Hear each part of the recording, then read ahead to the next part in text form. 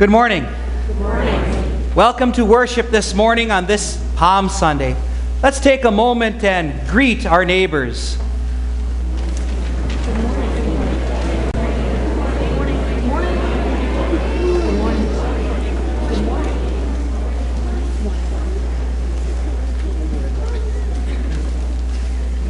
Our service theme for this Palm Sunday is our King's greatest glory is His humility. Our gospel lesson for this morning shows Jesus entering Jerusalem in humility. And Jesus does this to teach a point. He has not come in great pomp to receive our sacrifices and service as an earthly king might. No, Jesus came to serve and to give His life as a ransom for many. Our King's greatest glory is in His humility, a humility which led Him to the cross in order that He might glorify us. And Jesus also asks us to follow in His humility in our daily lives. Therefore, let us sing to our King, Hosanna!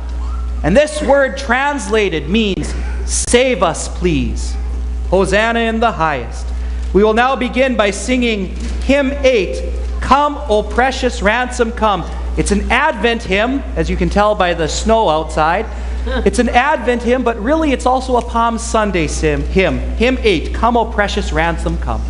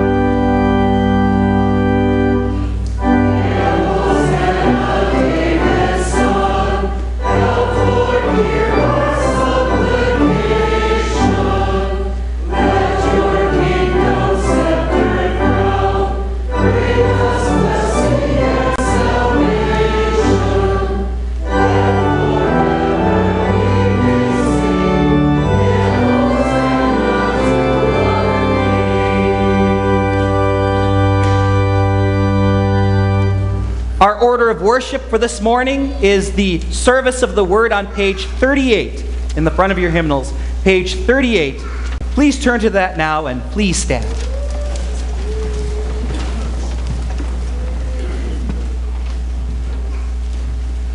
The grace of our Lord Jesus Christ and the love of God and the fellowship of the Holy Spirit be with you.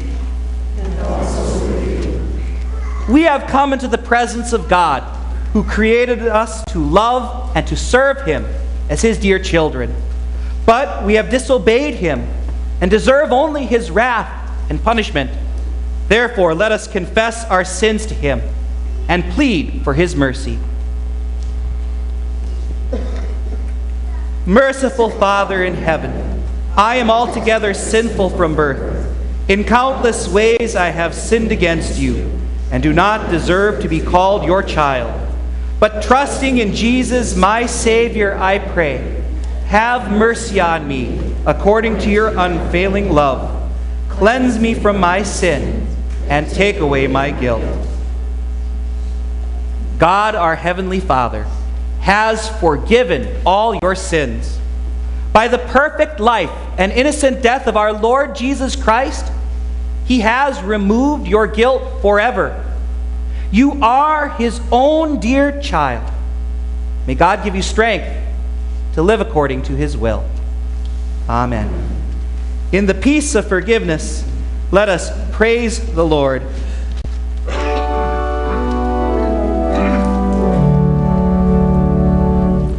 Oh, taste and see that the Lord is good. Blessed are they who take refuge in him. Your word, O Lord, is eternal. It stands firm in the heavens. Your faithfulness continues forever. Oh, taste and see that the Lord is good. Blessed are they who take refuge in him. Let us pray. We praise you, O God, for the great acts of love by which you have redeemed us through your Son, Jesus Christ. As he was acclaimed by those who scattered their garments and branches of palms in his path, so may we always hail him as our King and follow him with perfect confidence, who lives and reigns with you and the Holy Spirit, one God, now and forever.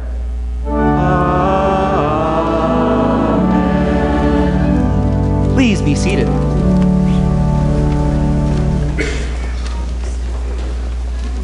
Our first lesson is from the book of Zechariah, chapter 9, verses 9 and 10. A prophecy written between 400 and 500 years before Jesus fulfilled it. A prophecy of how he would enter Jerusalem on a colt, on the foal of a donkey.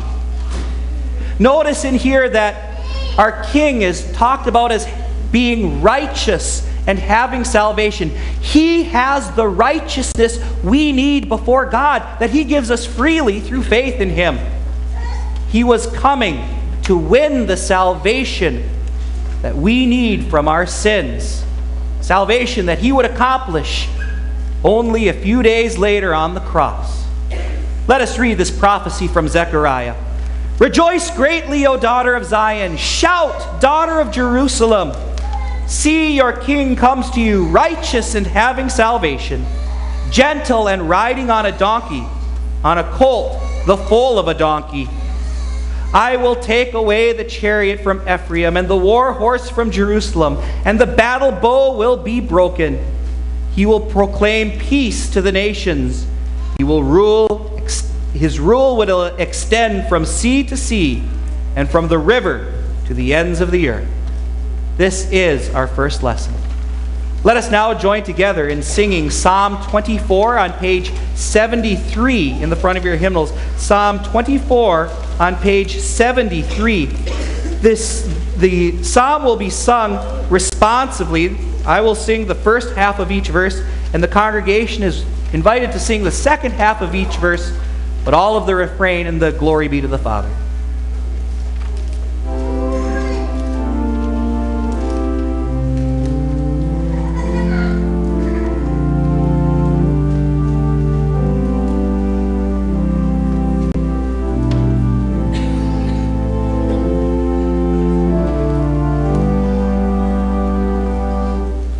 Let the Lord enter.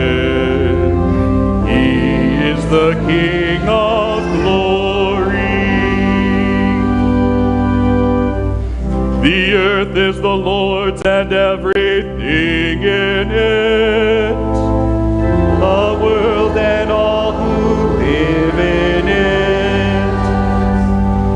For he established it upon the seas, and established it upon the waters. Who may ascend the hill of the Lord? Who may stand in his holy place? He who has clean hands and a pure heart, he will receive blessing from God his Savior. Let the Lord enter. He is the King of glory. Lift up your heads, O you gates, be lifted up, you ancient doors, that the King of glory may come in. Who is this King of glory? The Lord strong and mighty, the Lord mighty in battle. Lift up your heads, O you gates, lift them up, you ancient doors, that the King of glory may come in. Who is he, this King of glory? The Lord Almighty, he is the King of glory. Glory be to the Father, and to the Son, and to the Holy Spirit,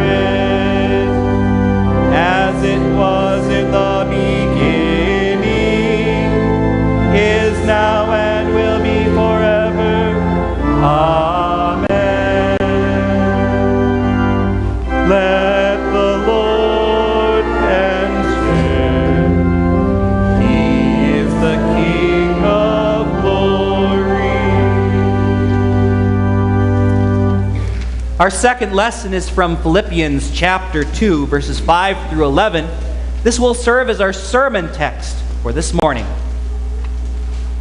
Your attitude should be the same as that of Christ Jesus, who, being in very nature God, did not consider equality with God something to be grasped, but made himself nothing, taking the very nature of a servant, and being made in human likeness.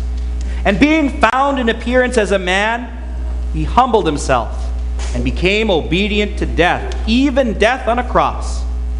Therefore God exalted him to the highest place, and gave him a name that is above every name, that at the name of Jesus every knee should bow in heaven and on earth and under the earth, and every tongue confess that Jesus Christ is Lord, to the glory of God the Father. The hour has come for the Son of Man to be glorified. We will now hear the Sunday school children sing another version of Psalm 24, King of Kings.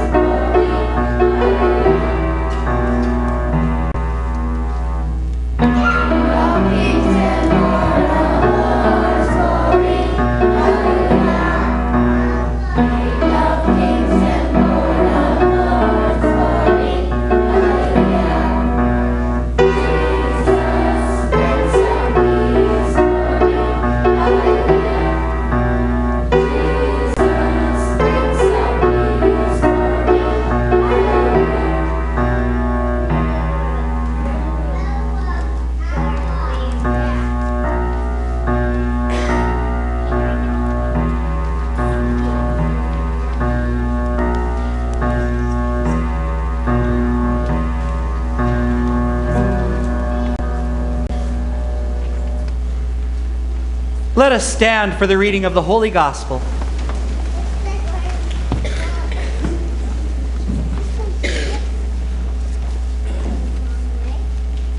The Holy Gospel for us this morning is recorded in Matthew chapter 21, verses 1 through 11.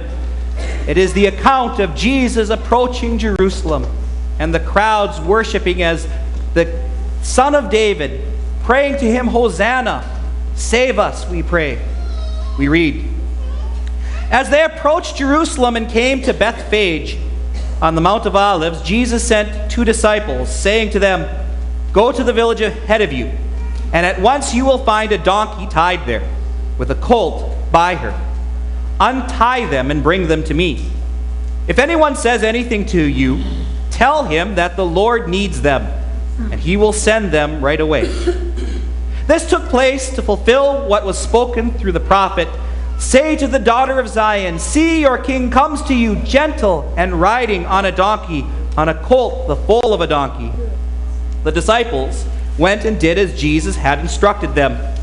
They brought the donkey and the colt and placed their cloaks on them, and Jesus sat on them. A very large crowd spread their cloaks on the road, while others cut branches from the trees and spread them on the road. The crowds that went ahead of him and those that followed shouted, 'Hosanna to the Son of David! Blessed is he who comes in the name of the Lord! Hosanna in the highest!'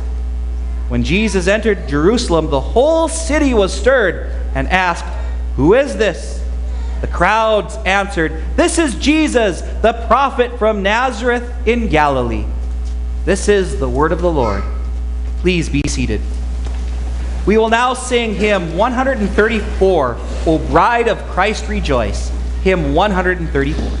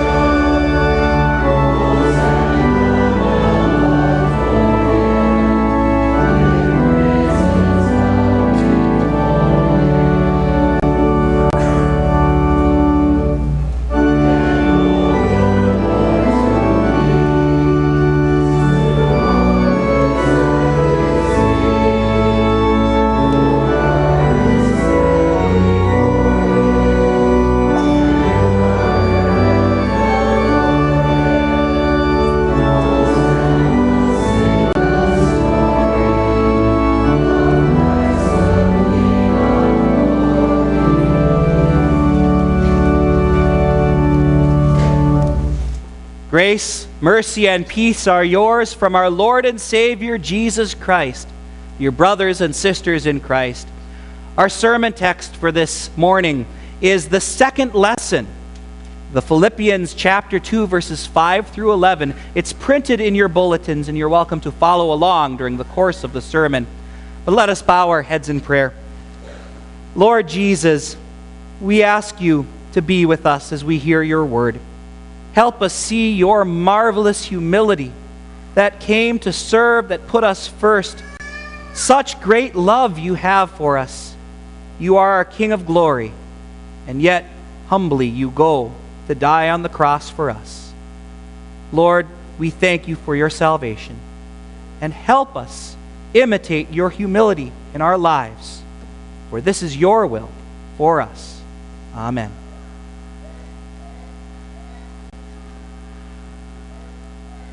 As a kid, I used to love professional wrestling.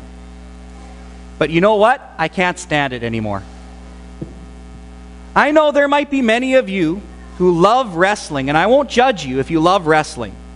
You know, there is some sort of excitement. You see, before the match, the lights are low and the music is loud and everyone is cheering, and then the bad guy comes out. Usually has some name like Kane or The Undertaker. And then he's talking about how he's going to pile drive his opponent into the grave. And then the music gets really exciting. And out comes the hero of the match, someone like Stone Cold Austin or The Rock.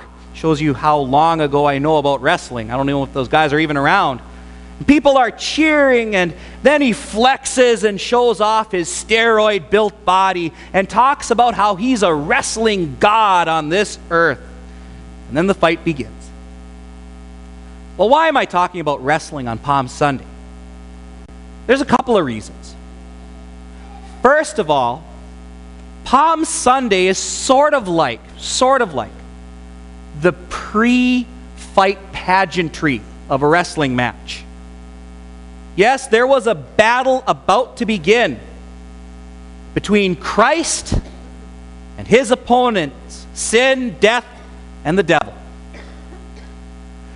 The Lord got the crowds ready to welcome mankind's true hero, who is the Son of God and truly is God on this earth. The crowds chanted his name and who he is. They said, "Hosanna, save us, please." But Palm Sunday is also very different from wrestling pageantry. You see, wrestling pageantry marks the beginning of some meaningless fight, whereas Palm Sunday marked the beginning of a fight that had total meaning for all of us, for all of mankind. A fight which outcome would mean our eternity. There's another reason why I mentioned wrestling, and it has to do with our text. Do you know what the main reason is why I can't stand wrestling? It's because of the attitude of the wrestlers. I can't stand the arrogance. I know it's all a show, but the arrogance and the selfish attitude of wrestlers that they act out is exactly why many people like watching wrestling. You see, people love arrogance because our human nature is proud and selfish. We all would like to be brash like them. And consider the contrast on this Palm Sunday between a wrestler and Jesus. A wrestler pretends that he is God on this earth when he really is nothing. And Jesus, who really is God, made himself nothing. Today we want to look at the attitude of Jesus. And why? Because it's so different than the attitude that is promoted in the world. The world tells us to be brash and always looking out for yourself, number one. But Jesus teaches us to be humble and self-sacrificing. Look at Jesus' attitude. The attitude that saved us, and the attitude that exalted him. Now, in this portion of Paul's letter to the Philippians, Paul encourages his readers to live in harmony with one another. Right before our text, if you were to open your Bibles and look at the verses that are right before our text, they read thus: "Do nothing out of selfish ambition or vain conceit, but in humility consider others better than yourselves. Each one of you should look not only to your own interests, but also to the interests of others."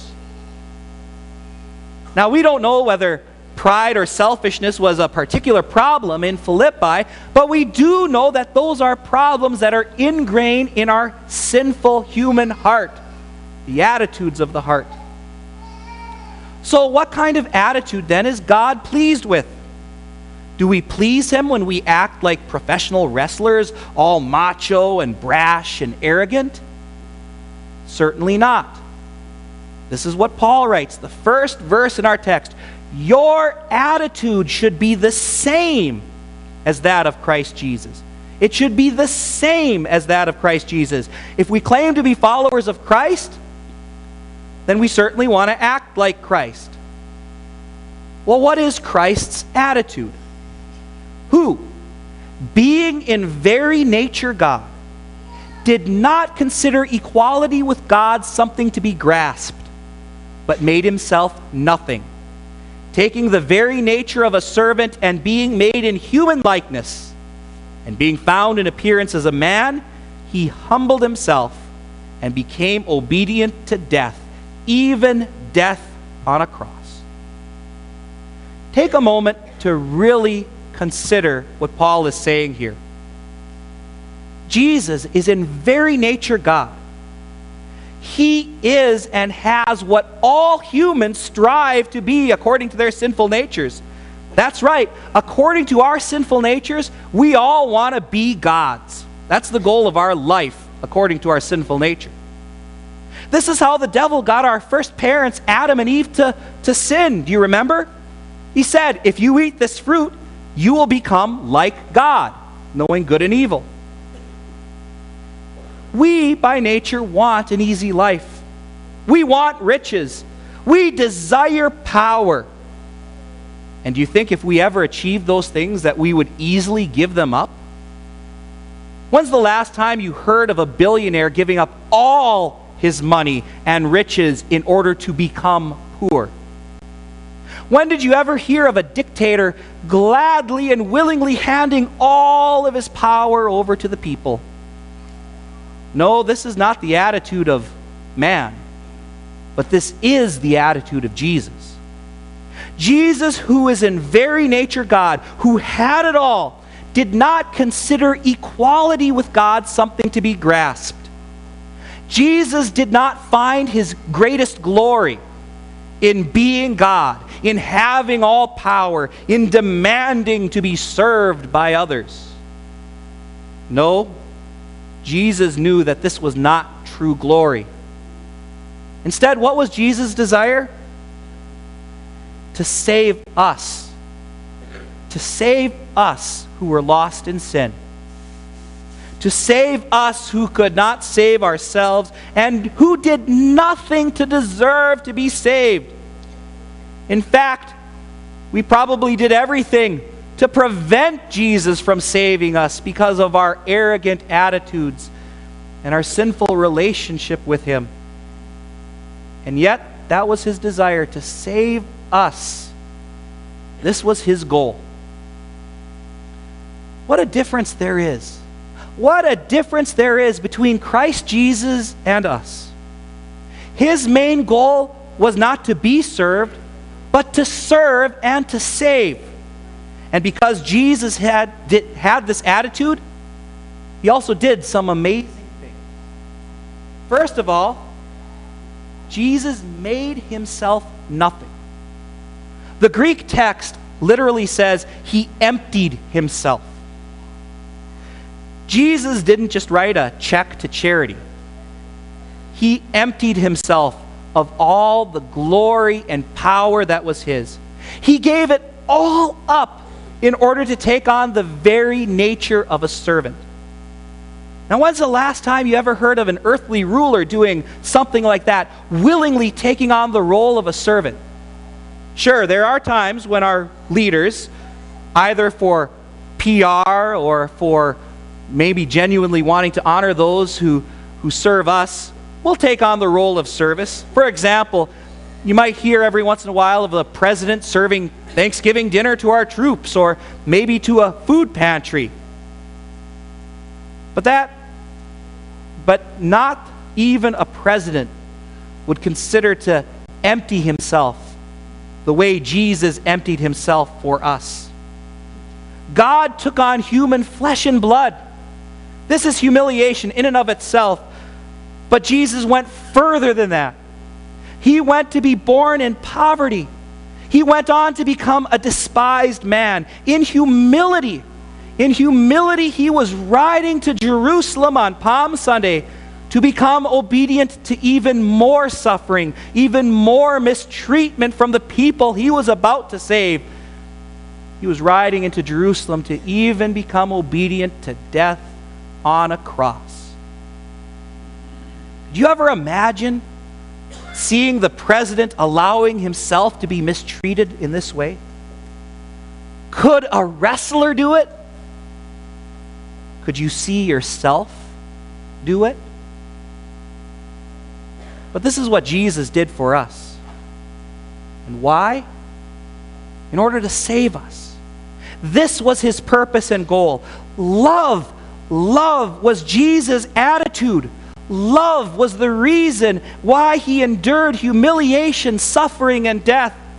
Jesus was resolutely going to the cross in order to win our salvation, a salvation that we freely receive through faith in him. Self-sacrificing love is the attitude our Savior had towards us. And it is also the attitude that St. Paul encourages us to have. First verse in our text. Our attitude should be the same as that of Christ Jesus. What does this mean?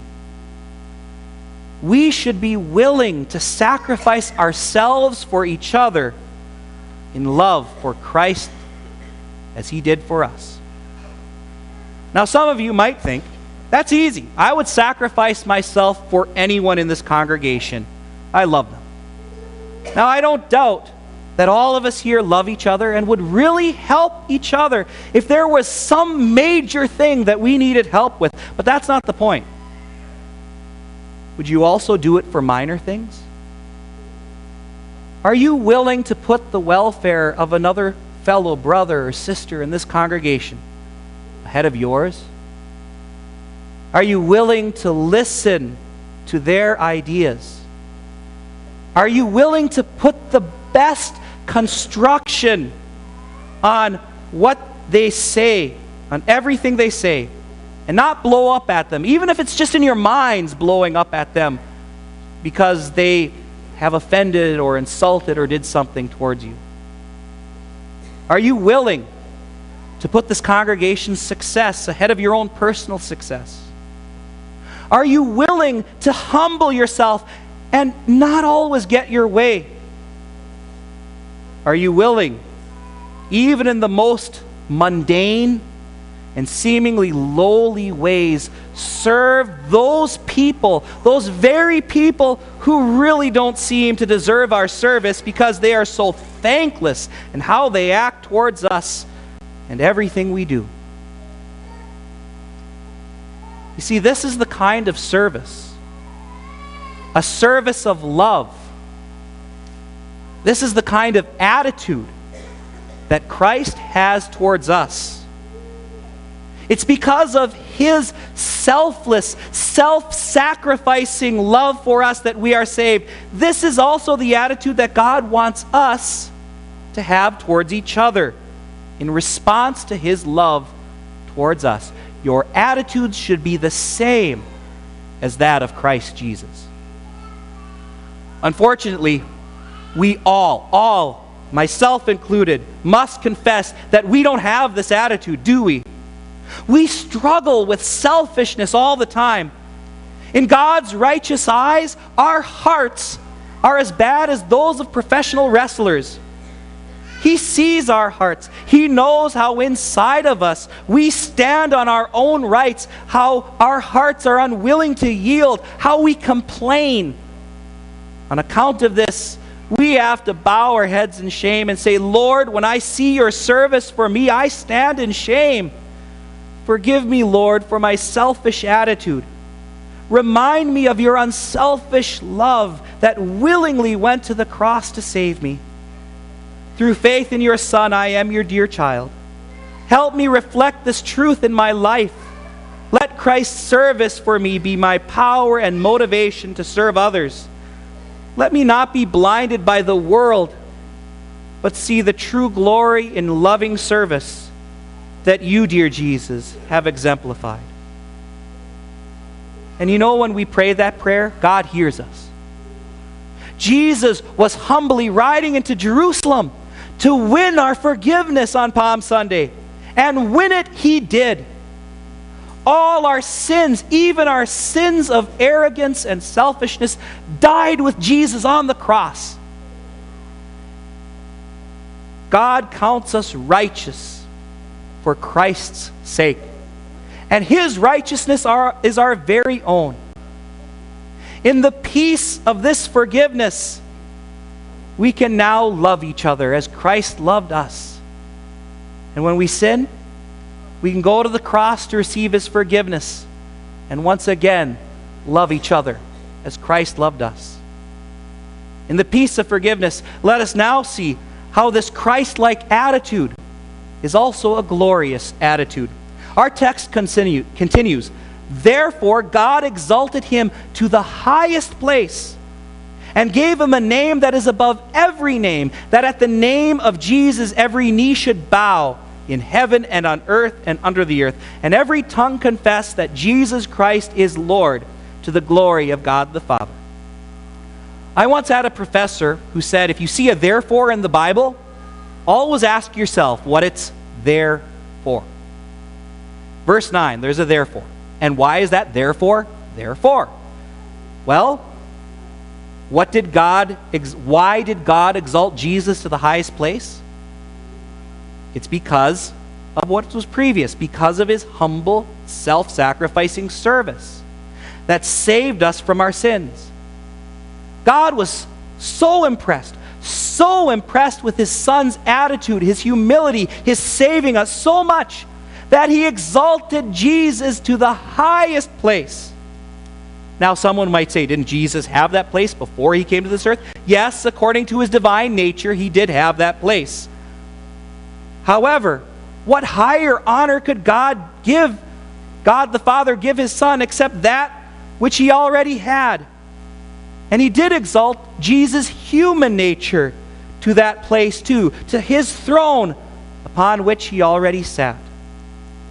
God the Father was so happy with his Son's humility, so happy with his Son's self-sacrificing love, that he made sure that every person who has existed, who exists today, and who will exist in the future, whether or not they are a believer, whether they are not there in heaven or hell, they all will have to praise Jesus when he comes again on the last day.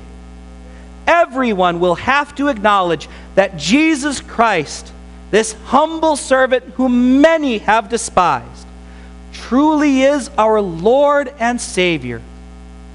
Jesus' glory was in his humble service, and God will make sure that his Son is glorified because of this humble service. If God's greatest glory is his loving service to us, guess what God considers our greatest glory? Our greatest glory is his love for us and our love for each other. Out of love for God, let us love each other. Pray that our attitudes might be the same as that of Christ Jesus, and then act on that prayer. You know, it won't be easy to do.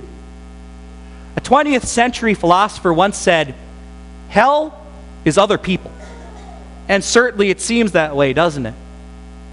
But remember, in serving each other in love, you're serving God and glorifying Him.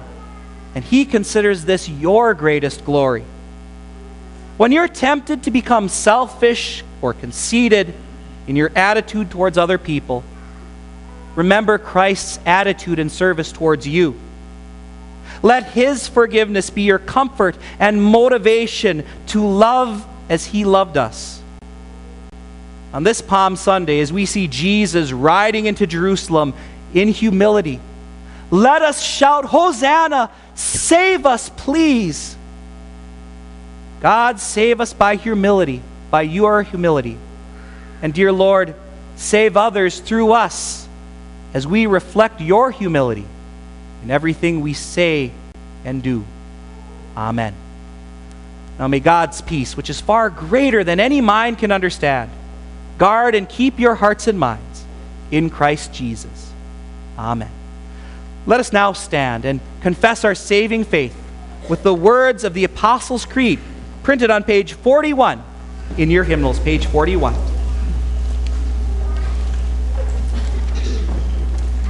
I believe in God the Father Almighty, maker of heaven and earth. I believe in Jesus Christ, His only Son, our Lord, who was conceived by the Holy Spirit, born of the Virgin Mary, suffered under Pontius Pilate, was crucified, died, was buried. He descended into hell.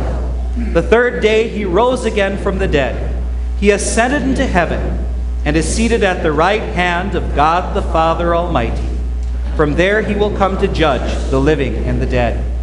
I believe in the Holy Spirit, the holy Christian Church, the communion of saints, the forgiveness of sins, the resurrection of the body, and the life everlasting.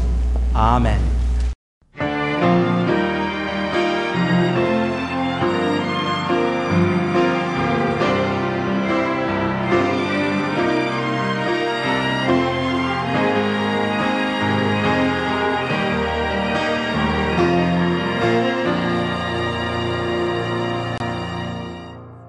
Welcome to your WELS Connection. This July, more than 1,000 called workers and lay people from across our synod will be gathering in Minnesota for the National Conference on Worship, Music, and the Arts. Held every 3 years, it's the largest event of its kind organized by any Lutheran church body in the United States. One of the themes this year is passing the baton of sacred music from one generation to the next. Two attendees are examples of what the theme is all about.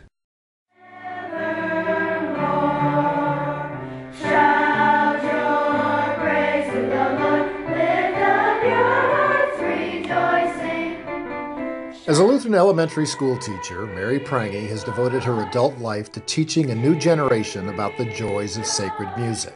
And my experience is that kids can really learn to love hymns. And not only easy hymns, but hymns that really have some doctrinal content. They can learn to sing those, and they learn the language of the church. On this day, she has her students singing a piece by Bach based on the words of Psalm 150. When they learn something that really has lasting value, they don't forget that. And a piece like that is much more memorable to them than something that might be a little more trite musically. We praise God, we worship Him, we're supposed to, we love Him for what He has done for us. He died on the cross for us, took all our sins away. Jesus died on the cross and He took away your sins, and that's singing is how you can praise Him.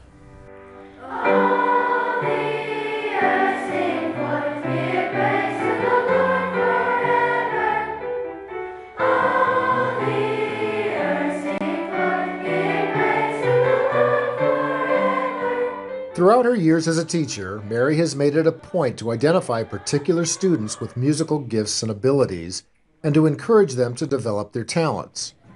Case in point is Adrian Smith, who now serves at another congregation as a music minister.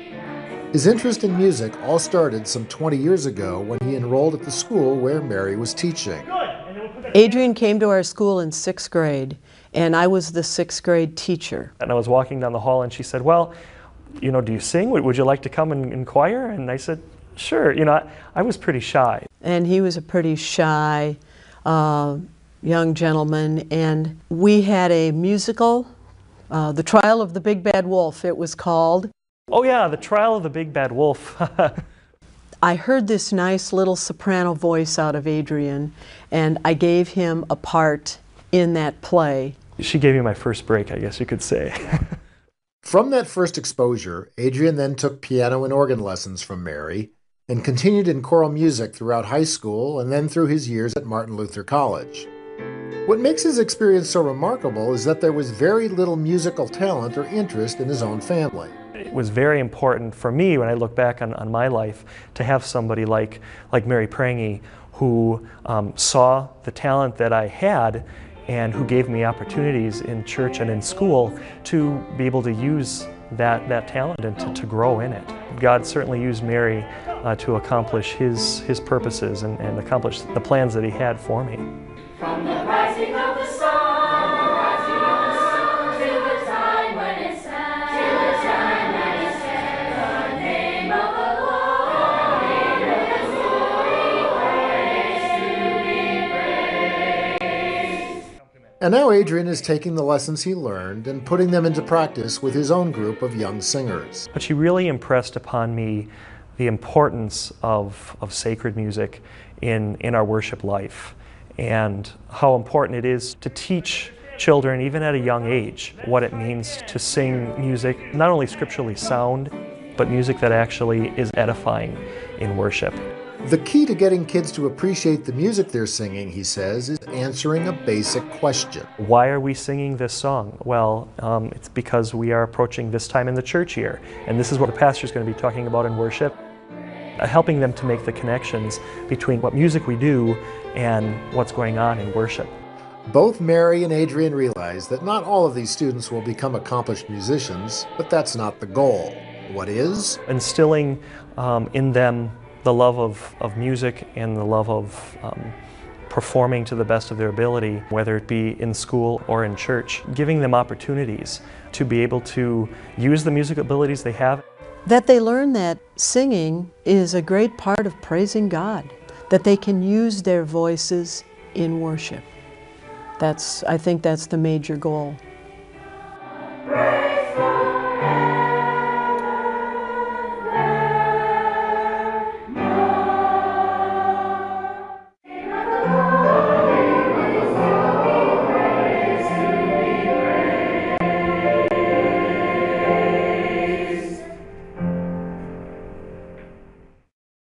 For details about the worship conference, visit wells.net/wellsconnection.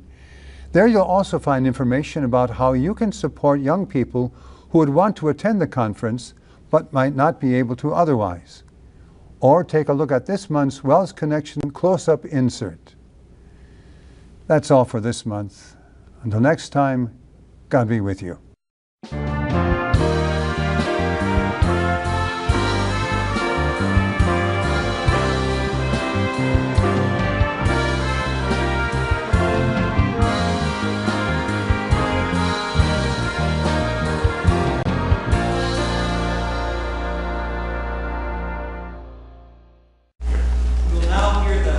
Bell Choir as the offerings are presented.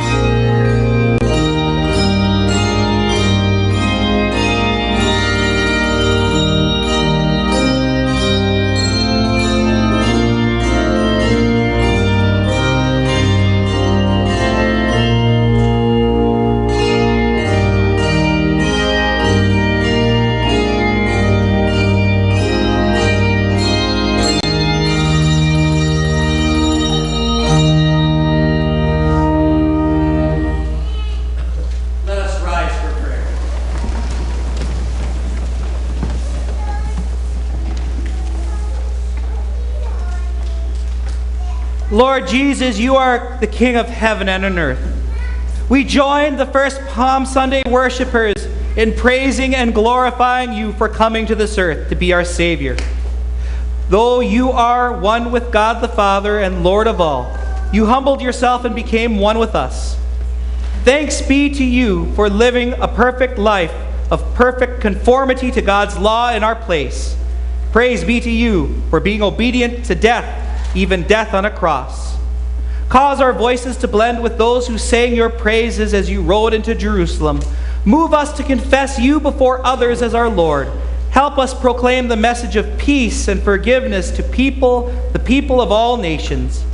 Use us to assure all people that your blood has cleansed them from sin and set them free from slavery to sin, death, and the devil. Move us to dedicate all that we are and have to your glory. Lord Jesus, you are King over all the earth. Bless the nations of this world with wise rulers and good governments. Let peace prevail. Grant success to the businesses and industries of our land to serve for the common good. Cause all employers to be honest and fair-minded with all employees, and employees to be diligent and faithful. Look with favor on our nation's schools. Be with those who teach and those who learn. Comfort the sick and the afflicted with the assurance of your care and protection, and strengthen the faith of the dying. Dear Lord, we come before you on behalf of those members in our congregation who have birthdays. Alan Zellner, David Dodden, Taylor Jaden, Maynard Keel, Gail Zellner, Nikayla Novak, Ben Dorner, Chad Kickbush, Catherine Neumeier, Yvonne Booth, Delbert Buss, Bill Hartke, London Carnup, Michael Stauber, and also be with those who have anniversaries, Daryl and Monica Graff, Ed and Janelle Ria. We ask you, dear Lord, to be with them and continue to bless them in the year to come. We thank you especially for bringing them to faith. Continue to bless them in that faith, that their focus, their entire lives may be on you and the eternal life that you have prepared for us in your Son. Dear Savior, as we walk with you this week toward Calvary, keep us focused on your promise for coming into this world and on our calling to spread this wonderful message of salvation. Hear us for your name's sake as we pray the prayer you taught us to pray. Our Father, who art in heaven, hallowed be thy name. Thy kingdom come. Thy will be done on earth as it is in heaven. Give us this day our daily bread, and forgive us our trespasses, as we forgive those who trespass against us. And lead us not into temptation, but deliver us from evil. For thine is the kingdom, and the power, and the glory, forever and ever. Amen. Please be seated. We will now hear the choir sing, Hosanna, Loud Hosanna. Hosanna,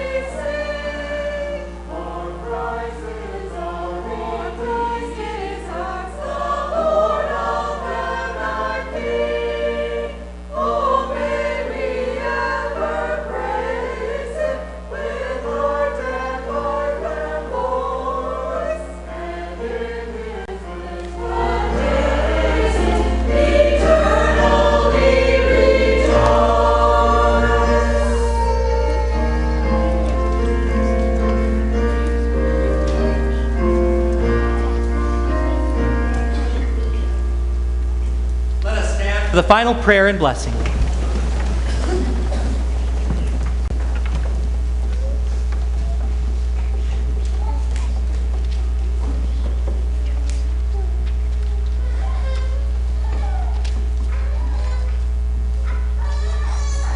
Lord God, our Heavenly Father, pour out the Holy Spirit on your faithful people. Keep us strong in your grace and truth.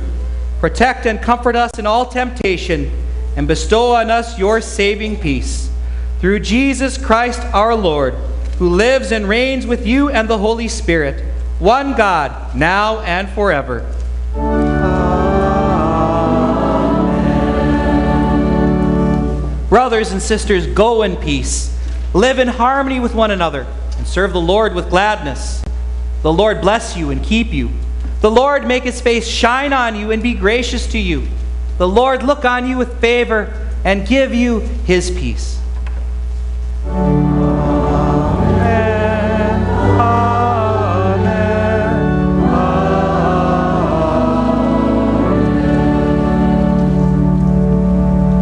Let us remain standing as we sing our final hymn, hymn 133, Ride On in Majesty.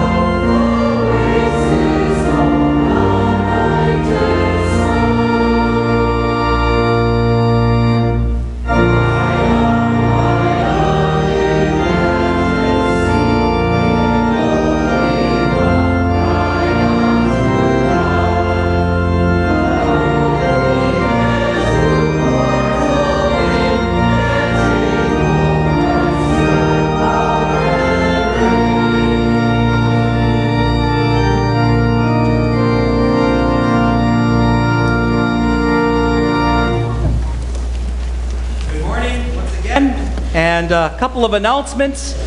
First of all, the flower arrangement that's here under the lectern is from the funeral of Norbert Vanderkin, Eunice's brother, which took place this past Tuesday.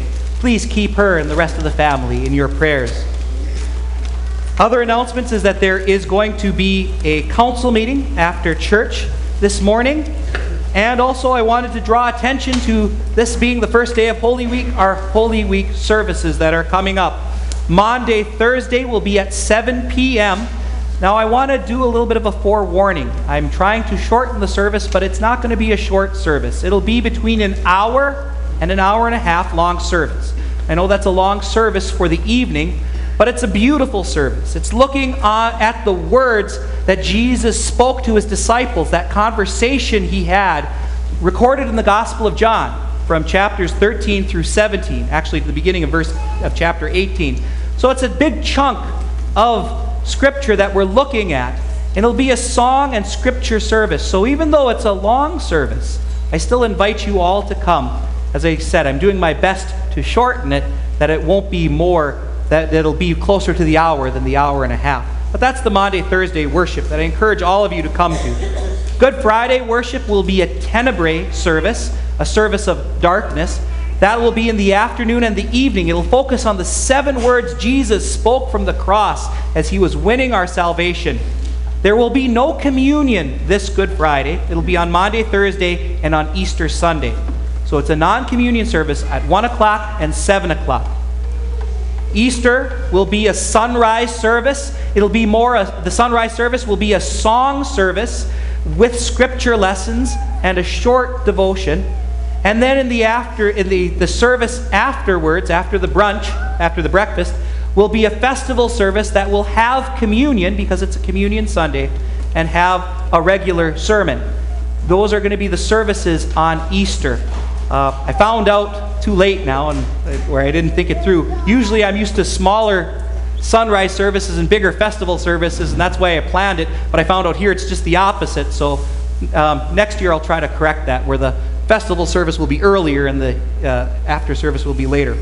But that's our worship schedule for this Easter. I encourage all of you to come and celebrate in all those services the wonderful salvation that the Lord has accomplished for us. That's all the announcements I have, unless I forgot any or anyone has any. If not, then I wish you God's blessings this week.